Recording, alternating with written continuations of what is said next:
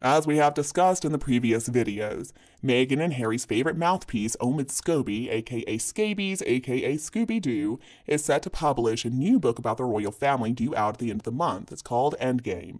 And in Endgame, he discusses the relationship between William and Harry. He claims the relationship between the warring royals is broken beyond repair, that William's never going to forgive Harry for everything that he said about the family in Spare and in the docuseries. Harry, on the other hand, is still demanding an apology from his family for what we're still not sure, but according to Scooby-Doo in Endgame, Harry was basically left out in the cold when his grandmother passed away and his family didn't include him. So that could be what the apology is all about. Who knows? But anyway, today we're going to be looking at what Tom Sykes, the royal correspondent writing in the Daily Beast, has to say about this whole situation. He's got some information from friends of William's, and yeah, it doesn't look like this relationship is going to be fixed anytime soon.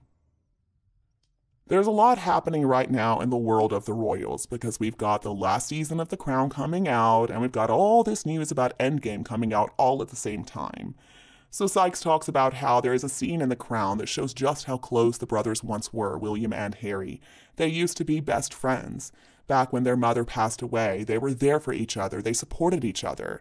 When we remember how close the brothers used to be, it makes it all the more sad just how much their relationship has deteriorated in the past few years. For this piece, Sykes spoke with some friends of William's about Scooby-Doo's insights in Endgame. One old friend of William's said when asked about the status of his relationship with Harry, he absolutely fucking hates him. Well, at least it doesn't sound like William is confused when it comes to his feelings towards his younger brother. And reportedly, what William is most upset about is Harry's betrayal of the family. One friend said Harry sold his family out to the media for millions of dollars, and William can't forgive that breach of trust. According to Sykes, William's resolute determination to have nothing further to do with his brother stands in stark contrast to his father's determination to try and reconcile with Harry. This is an interesting point that Sykes is making about the difference between William and his father, King Charles. King Charles has said over and over again that Harry is still his dear boy and that the door to Harry is always open. Now, supposedly, for King Charles's birthday, Harry and Meghan made a call. We're still not sure if the call even happened.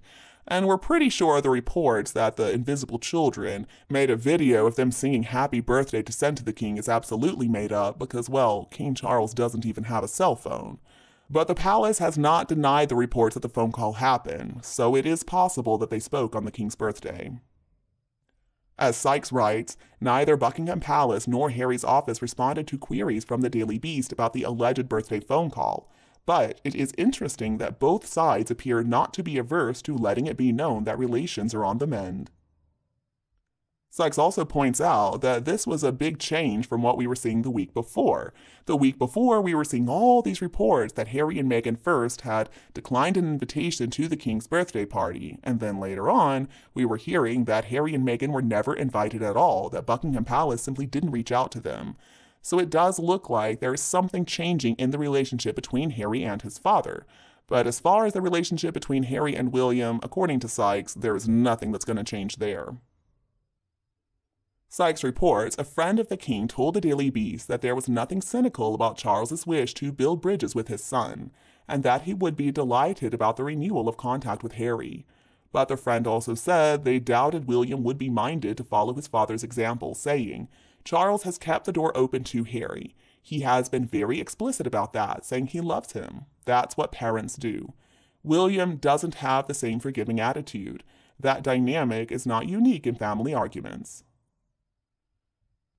A second friend of William's also spoke with the Daily Beast. Now, this friend used to be friends with Harry, but not anymore. And this friend said that they haven't had any contact with Harry since he left the country. They told the Daily Beast that there was zero prospect of a rapprochement between the two brothers, and that they believed the next time they were going to meet was going to be at a family funeral. The source shared, there are some relatives whose deaths would bring Harry and William together under one roof. But other than that, realistically, it's probably Charles's funeral. And if things stay as they are, which is basically mutual loathing, you would have to say William would be unlikely to invite Harry to his coronation. This friend claiming that William probably wouldn't even invite Harry to the coronation is big. I mean, even after everything Harry said in Spare in the docuseries, the king still invited him and presumably Meghan to the coronation. Of course, Harry attended alone, which made us doubt that Meghan was really invited. But Harry at least knew he had to show up for his father's coronation. That was such an important event. A birthday party is one thing, but a coronation is another matter entirely. The Daily Beast asked the friend for specific reasons why William has developed a loathing of the brother he was once so close to, and this friend also cited betrayal. They said, "I think it's exactly because the bond was so deep that the betrayal has been so wounding. They were the only people who actually knew what each other had been through. How would you feel if your best friend decided to reveal all your personal secrets to the newspapers? Well, multiply that by 1,000.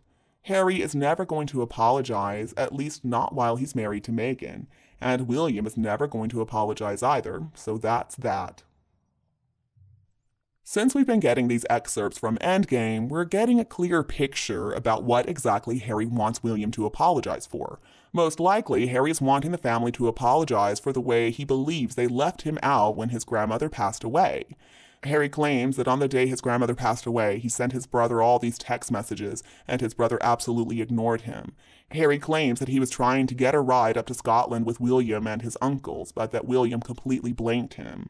Now, already some reports are emerging that that wasn't the whole story, that Harry was pitching a fit about Meghan coming along, and that caused William's plane to be delayed as well. I think I know who I'm going to believe in this, but whatever.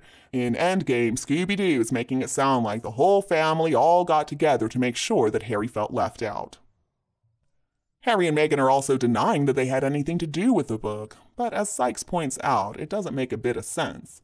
Sykes writes, Harry and Meghan have reportedly denied they briefed Scobie for his new book. However, the specificity of some details. Scobie, for example, reported that Harry spent $37,000 to charter a plane in a vain effort to get to the Queen's bedside before she died. Make it clear that he has high-level sources inside the Sussex camp. Those with good memories will recall also that Meghan denied having cooperated with Scobie's first book, Finding Freedom, but subsequently conceded to the High Court that her media team did indeed meet and brief Scobie. After Endgame hits shelves at the end of the month, it's going to be very interesting to watch and see if Meghan and Harry backtrack on their claims that they were not involved, or if they just dig their heels in and insist that they were not the ones who gave Scobie this information. I agree with Sykes, though. There are too many details that he couldn't have gotten from anybody else. Who else would have access to these details? I think we're just going to see a repeat of what happened with Finding Freedom. Even if it wasn't Meghan and Harry personally who spoke with Scobie, they authorized somebody to speak with them on their behalf. This time around, hopefully they won't lie in a courtroom about it. But one thing is clear. Their involvement in that book is going to do nothing to help the relationship between William and Harry. Sykes asked the friend of William's if Scobie's book was likely to worsen relations, and the friend said, "No, but only because you can't get lower than absolute zero." And you, what do you think of the relationship between William and Harry? Is there any way for the two brothers to make peace? Please let me know your opinion below in the comments section. If you found this video informative, please do like and share it with anybody else who would enjoy it too. And before you go, if you've not already, please support us more by clicking that subscribe button below. Thank you so much for tuning in. Have a lovely day, and I'll be back to see you in the next videos.